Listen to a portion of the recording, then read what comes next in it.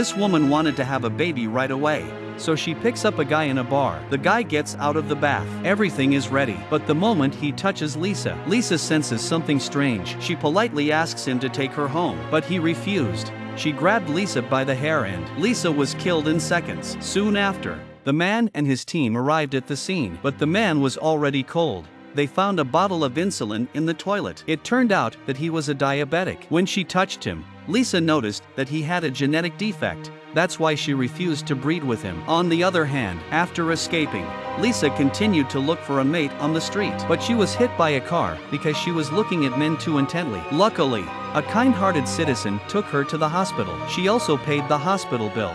But it was a waste of time.